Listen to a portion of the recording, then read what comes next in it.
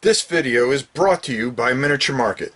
Thousands of board games, miniatures, and paints, discount prices at miniaturemarket.com. Everybody, welcome to another clearance gem. Now you're probably wondering, what am I going to pull out of the bag this time? What is it going to be? Is it going to be some sci-fi game that you never heard of? Or something, some kind of great pirate or miniature game? No. It's a kids game, believe it or not. And there isn't very many times that I pull out kids games, but I always get asked, what's a good game to play with my kids? Well, I was digging through clearance gems, through the clearance at Miniature Market, and guess what I found? Vroom Vroom.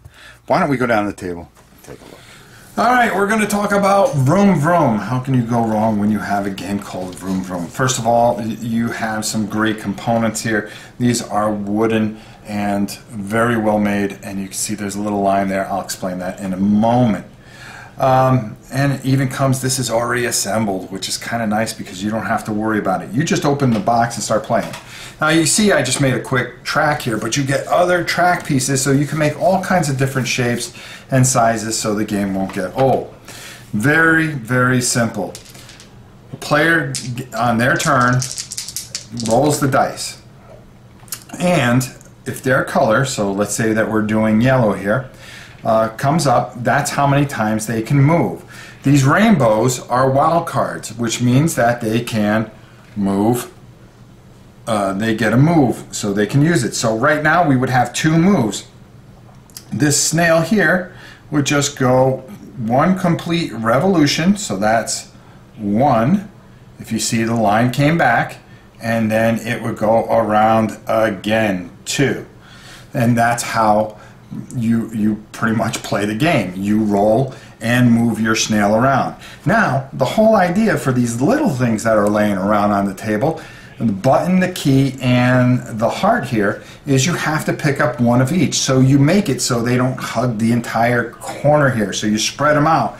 So maybe there's a button here and there's another button here, because you can easily miss a button. Every time a snail comes up to a button, or a key or a heart, they pick it and they put it on their card.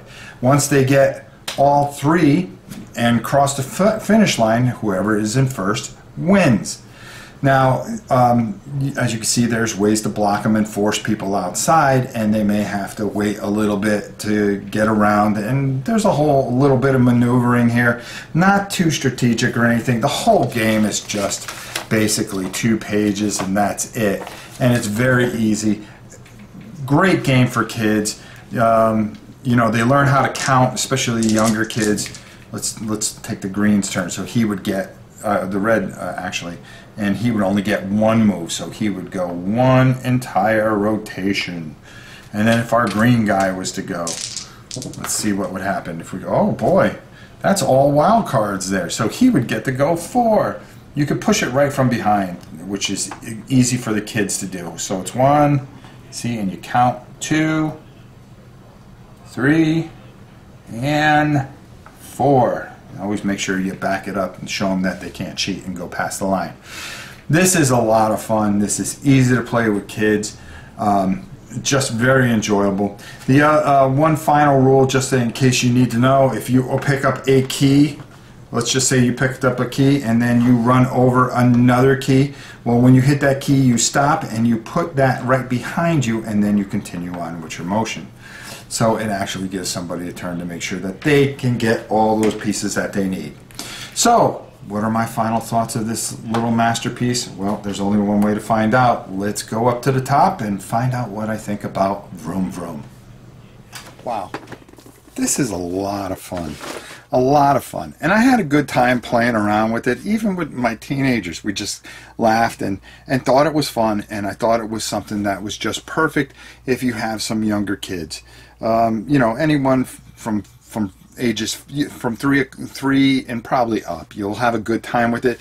Simple, to the point, quick game, you know, 10 minutes, 10-15 minutes. They keep their attention. It's really good, and at $12.50, how can you go wrong for that? You get some really nice components in here.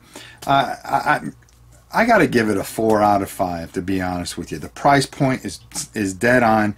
What you get, you can make different tracks and make it fun with the kids and just have some fun. And that's what the game's all about, just having fun. You can never go wrong with a racing game. Of course, unless the 4-year-old loses and starts to cry. Well, that's it for this clearance gem. Until next time, I'm Rob Warren. Sponsored by Miniature Market's Review Corner. The Review Corner features podcasts, videos, and written reviews by gamers for gamers. Miniature Market, online gaming superstore, thousands of games and minis, discount prices. Check them out at miniaturemarket.com.